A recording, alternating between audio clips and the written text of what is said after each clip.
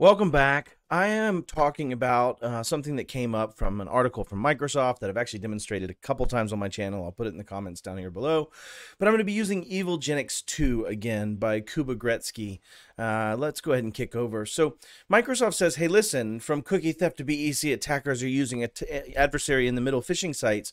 And I talked about this on my show, The Game, on PAX 8 Cloud YouTube channel. But essentially, the threat actor gains a position in the middle and harvests the OAuth token or the OIDC token and username and password, but this bypasses MFA because once that token exists, it persists.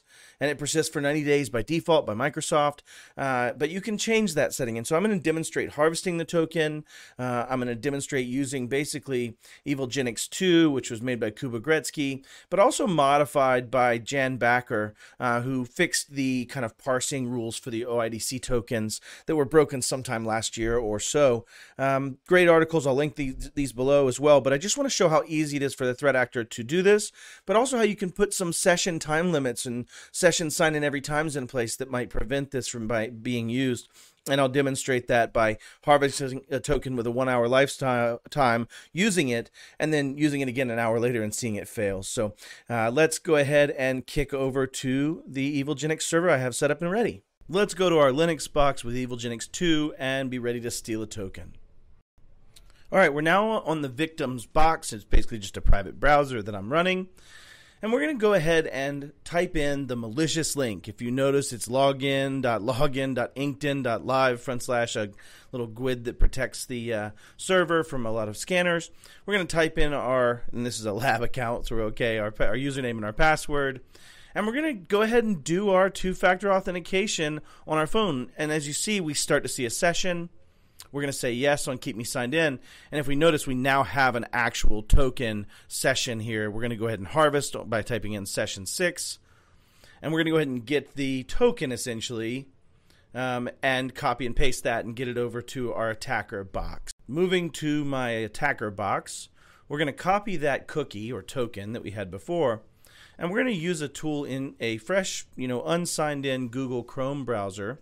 We're going to go to outlook.office.com. We're going to pull up the, see that we're not signed in, and then we're going to pull up the cookie editor, which is a plugin. We're going to import by just bringing in the JSON text that we pulled from that token or cookie, and we're going to import it, and you'll see it highlights those auth persist and a couple other settings saying, hey, I now have a token that replaced this information. That token is used and allows me to sign in and be you. Now, the bad part is business email compromises come from here, information theft, gaining access and pivoting comes from here. In this case, I'm just going to send the threat actor to myself, a message saying, hey, I pwned you, right? But threat actors would really do bad things and not good things in this situation. Matt, how can I protect myself? Well, you can use conditional access to shorten the lifetime of those tokens. Go to security, conditional access, create a policy called session persistence, enable it for all the users, all the cloud apps, select 2 controls right here, sign in frequency and persistence. 1 hour is what I've set for this test, just to be able to demonstrate. And I'm going to scope it just to my user for this one. So essentially it's the session persistence, which should be set to never, which doesn't seem to work like I thought it would, but the timeline does. So our victim, let's snag 1 token, this time with 1 hour lifetime instead of the persistent for 90 days. We're going to run through the same attack sequence. We're going to put in our username. And this whole time, you should know I'm approving this on my approval app from Authenticator push notifications, very much in the same way a lot of attacks, and recently the Cisco attack did. So getting my push app, saying yes, that means two-factor is implemented. And now I have a token that only has 1 hour lifetime. So I'm going to go copy that as the threat actor from the machine back here on the back end of the SSH session. And we'll copy this. It's 1:54 p.m., which is when that session was born. We have 1 hour. So we're going to prep and come back at 2:05 and test here, and then we're going to test again. So it's 2:05, and we're going to test by just going back to the attacker box, importing the token in the same way. It still remembers us, but we're going to edit the token and import with this new token that we have. Yep, and we'll see that we have that, and we'll go ahead and now just go to Outlook again. It should allow us in. It's 2:05 p.m., so the token's still valid, right? So we've tested that. Now, it's 3:07 p.m. is our next test window. So we're going to copy this again. You'll see down in the bottom right, it's 3:07 p.m. We're going to copy and paste. This should not work. We should not get in with this token once I import it. So we're going to import it yet again with the copy and paste out of the cookie editor. These are all just easy, free, available tools. And then we're going to bring that in and import. And we're going to go ahead and reload. Now, you'll notice that we hopefully get a password box. We do. All right. We are forced to log in yet again. Huzzah. It worked. Thank you so much for watching this. I hope you saw how easy it is to steal your session and reuse it in a different context, in a different browser, in the safety of my own home. And what that means to the end user didn't see anything, and what I can do with that is massive. So what did we learn today? Well, one, these are easy to use, easy to access tools. They work quite functionally. Even my pretty low level capabilities get it done. And they're easy to deliver.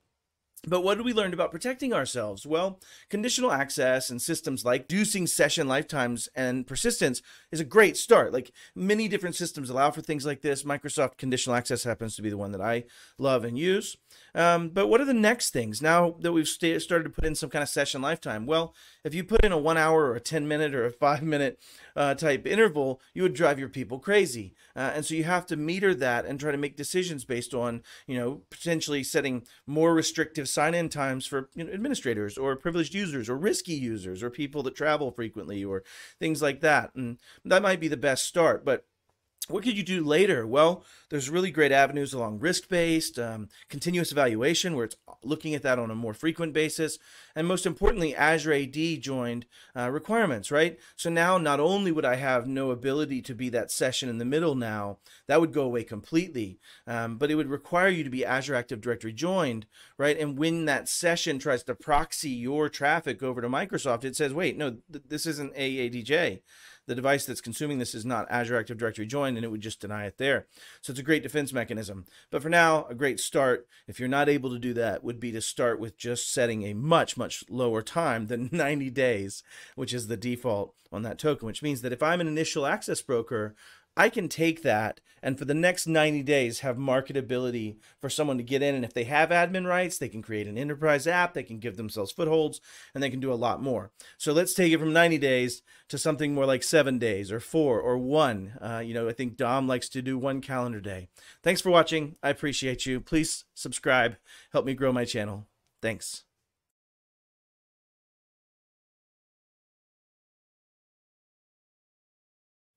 And big shout out to Kuba Gretzky for getting me on the right track for the new parsed information. Kudos, amazing product you built. I love to use it as an educator, and I just wanted to say thank you.